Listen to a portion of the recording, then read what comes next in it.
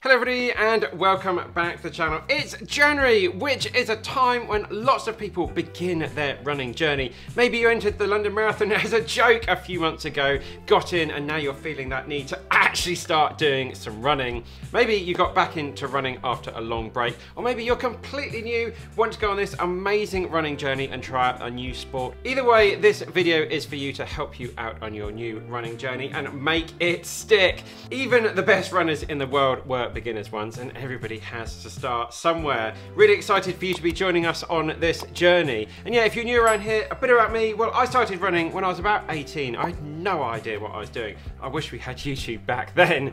Fast forward 20 years and I've run a 2:25 marathon and nearly 100 marathons now, making my living here on YouTube, helping people with loads of videos and running content. One of the best things about running is that you really don't need any super duper fancy kit to get going. However, there will be a few things that you do need to get started on your journey. Firstly, get yourself some good running shoes. Now, yes, you can run in fashion trainers like your Converses, but it's unlikely they're going to be comfortable or supportive enough.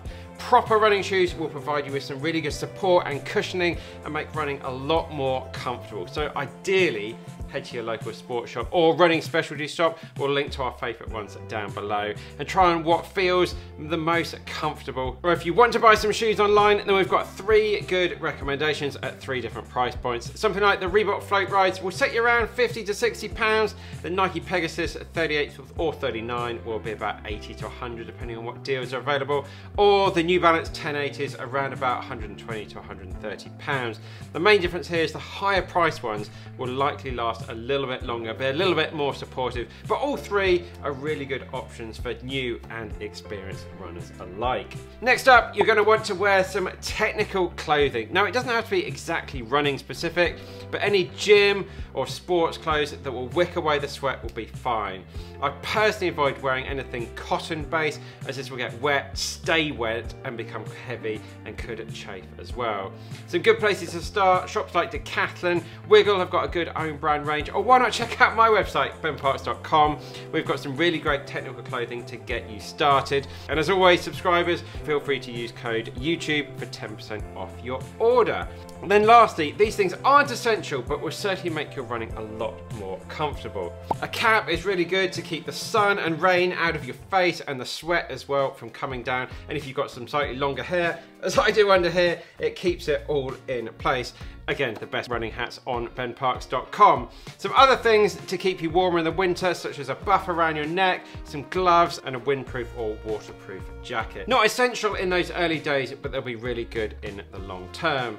And then somewhere where you can hold your phone. Now, I'd really recommend taking your phone with you on every single run, not just for listening to music and podcasts, but for safety reasons as well. If something goes wrong, you're going to want to be able to get in touch with some others. Now, this can be you just whacking it in with your pocket, in your leggings, or your shorts, or an armband. I carry mine in something called a naked band, which goes around my waist. Or some people like this free train option where you can keep it on your chest. We'll add some links below to help you out. And finally, investing in some running socks. This might be the most important thing on this list. Good socks will help prevent blisters, which really are the runner's worst nightmare. So good brands to look at, things like Stance, Injinji, or just simply head to Amazon, search for running socks and read some of the best reviews. Right, that's all the chat about the kit to get you going. Now let's chat about the training plans. So you're ready to step out the door on your first run, but how do you know how long to run for, how fast to run for? The big problem is a lot of runners, and especially new runners, when they head out in those first few days, they simply run until they can't run anymore. They're sore for days afterwards and they don't run again for ages. It's a lot harder than they expected, they hurt more, and they get very disillusioned about what's going on. This is really common, and it's really what we're trying to avoid.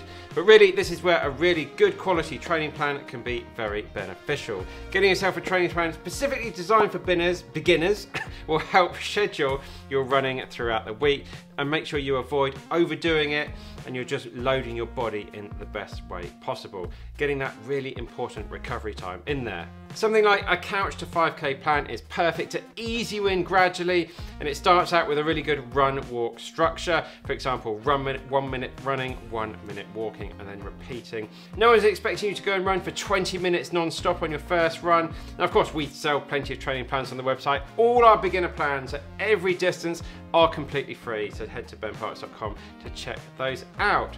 The other thing to mention here is it's really good to introduce some very basic strength work in those first few weeks and months and get into a good routine. For a lot of people, having that strength routine helps support their running. It doesn't have to be much, just about 20 minutes once a week with some basic bodyweight exercises, something like squats, lunges, planks, bridges and calf raises will be great. Gotta look after those calf muscles in running. Quickly guys, I'd love to know, what is your big goal with your running this year? I've just got back in from a run, super excited for everything we've got coming up on the channel with my running this year. And yeah, let us know, what are your big goals? Are you a newer runner out there? You've got some really ambitious things that you're heading and working towards. Yeah, let us know down in the comments and smash that like button. It would really help out with the video as well. Right, back to the video. Something that can really help with our motivation and just enjoyment of running is being able to track our runs and seeing an improvement over time. Now, downloading an app to your phone, something such as Strava or Map My Run, is a great way to track your running. You can see how far you've run, how long it's taken, the route you took, and it's also a great tool to look back on over time and see how far you've come down the line. Now, if you're a brand new runner, it's unlikely you're going to have a specific dedicated running watch on your wrist yet, but you may have another fitness tracker such as an Apple Watch or a Fitbit, which are also great tools. So just check in the settings, see if you've got that GPS functionality and a few basics there to be able to track your pace, distance and time, because that's all you're going to need in those early stages to get going. Maybe upgrade to a fancy running watch or something like that in the future. Next, we're going to talk about how to actually run with proper good running form and technique. The main thing here in this early stages is to make sure you're landing with your foot underneath your body, underneath your center of mass, rather than striding out in front of you. That's what we're trying to avoid. That's sort of like putting the brakes on. Landing underneath that center of mass will promote a really efficient stride. But in these early stages, don't try and overthink it too much. When we're starting out, there's so much to think about as we run.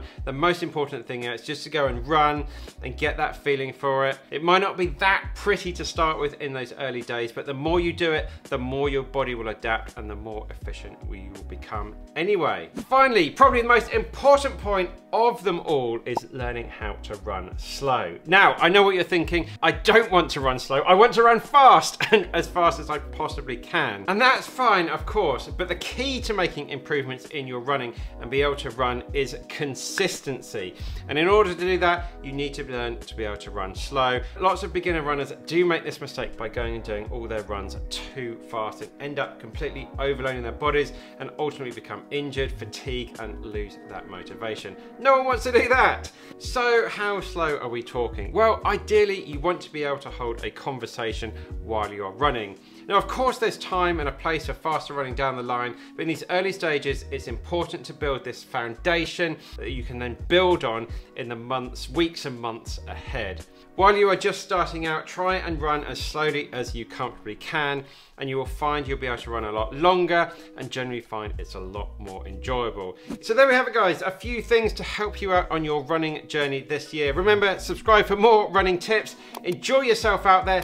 That is the most important thing. We want to be enjoying our running as much as possible, and we'll see you very soon for loads more tips, tricks, reviews, and yeah, lots of exciting stuff coming up this year. Happy New Year, everybody. Happy 2023, and keep on getting it done. And we'll see you in the next one.